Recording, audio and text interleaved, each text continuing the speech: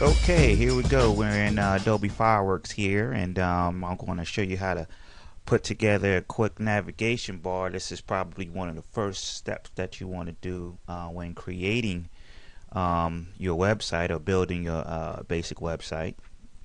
And this is just going to be a quick tutorial, and I'm not going to take up too much time, but first of all, we're going to start with a canvas here. I'm going to make this probably 700 by I guess 50 would be good enough. That should be good, and that should give us a long strip there. And most of the time I like for my canvas to be transparent in the back, and the way that we make that happen is that we go down here to the canvas button on the bottom here, and you can make that transparent, and we can start adding our buttons. Now this is a real quick process, real easy. I just found out how to do it.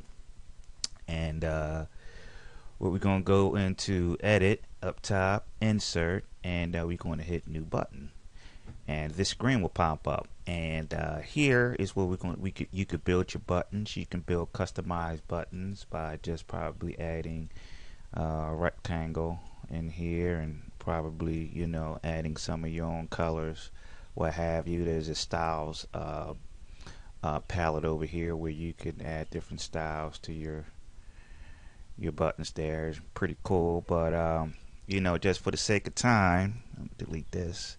We're going to just probably create one of the preset buttons. So, and import a button. So it's right down here on your almost to the bottom left hand corner. Import a button, and here you see they have different styles in here. You can kind of scroll down and see some of the different styles, and you know, this is just a pretty quick option for me. So we don't have to go through the designing factor. So we're just going to import that. Okay, here we go, and as you see, we just imported our new button here from some of the selections that you've seen, and like this is pretty sleek. I think it'll go, you know, pretty good with the website I'm putting together. So once we're gonna go with this button right here, and again, I'm going with it because it's pretty sleek, and we're going to hit the done button, and we're going to name this button, this first button, the home button. All right, I'm gonna go with all caps, and bam, here we go. Done deal. Okay, and what we're going to do is add about 5 more buttons from our library over here. So I mean about 4 more, because this particular website I'm putting together for an artist was going to require about 5 buttons. Music artist, I should say. So I think that'll be a good amount to go with. So, you know, it's very important that you have your website thought out, how many pages you want to have, because how many pages and all the elements you're going to have, you know, for every element or page that you want to add, you want to make sure you have that button for it. So very important stage. You just don't want to jump in there and just start building your website. You want to kind of have it thought out, drawn out, draw it on a piece of paper. We call it storyboarding. So it's very important that you kind of think these things out. Okay, and what we're going to do, we're going to select all of these, and you know, I got a line palette up, and if you don't know what a line palette is at, you can go into your window, scroll down, and you know, that'll bring your line palette up, and you know, just select all these again and get that straightened out and get that in there. Done deal. Quick, easy, painless. Alright, and here we're gonna go. We're gonna start naming our buttons here. We have our first button, and second button, I'm gonna call that In any other website will probably be a about us, but this will be called bio. All right, enter. Okay, our third button. We probably going to give him a gallery, a picture gallery. So I'm going to call this gallery. Again, very important to have your website thought out before you start it out. Our fourth button, we're going to call that, we're going to put a video page on there.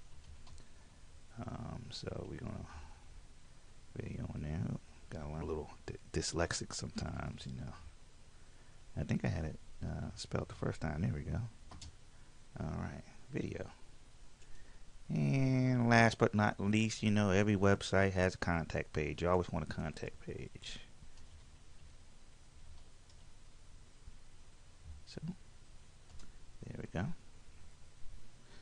Alright, and for the last part of this tutorial, what we want to do is we want to export this into your folder that you will be using for your website. Me myself, I suggest that you save this, that this be the first thing you create, and save it into your folder when creating your website. That's just my preference. You don't have to do it that way, but again, if you're following through with my tutorials that I have, with navigation bar being the first step, this is what I recommend.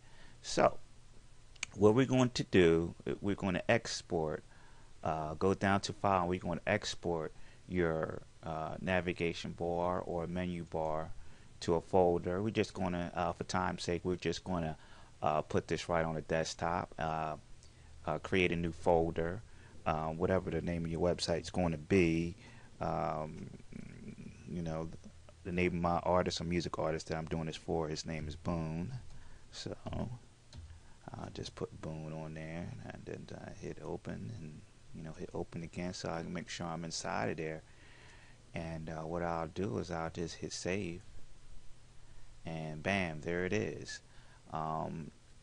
If we go back out to the desktop here, you'll see that I have saved it to the folder. If we go inside here, you can see that all the images are in the subfolder, and here what you can do is just pretty much double click that just to test out your bar, and there you have it, a nice, sleek, good looking menu bar. And later on, and you can be able to put in your links, and you happen to press on there, you can see it makes a little indentation there. Pretty cool. So again, that's just a simple way to go about making a menu bar. And this is Patrick Freeman of PF Graphics, and thanks for joining me, and I'll see you at the next tutorial. Peace.